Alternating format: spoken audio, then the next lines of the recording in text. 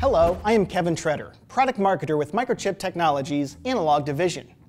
With the rapid expansion of wireless capabilities that the electronics industry has seen over the years, the presence of electromagnetic interference, or EMI, is becoming a larger issue.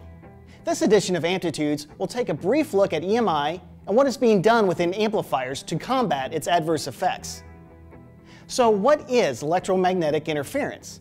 EMI is a disturbance that can affect any electrical system, whether through radiated electromagnetic energy or through conducted electromagnetic energy.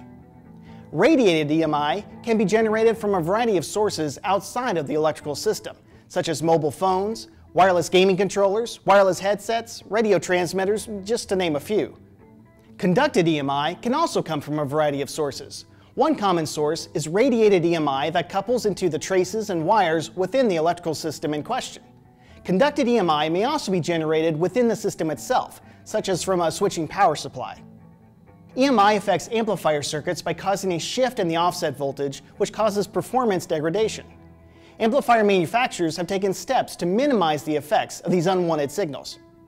For example, Microchip Technologies' MCP6N16 instrumentation amplifier features integrated second-order filters on the input pins to enhance EMI rejection.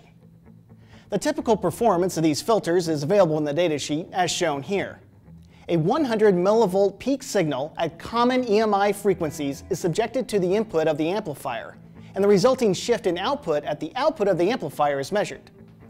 Experiments have shown that the integrated on-chip filters enhance the rejection of these unwanted interference signals by over 40 dB, or a factor of 100.